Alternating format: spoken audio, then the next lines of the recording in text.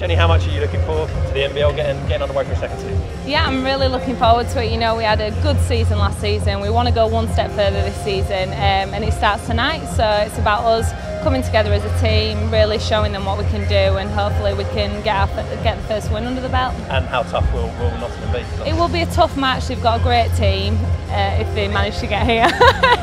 They've got a great team, so we're really just going to get behind each other, and hopefully the home support will make a massive difference because they've been fantastic the whole way through.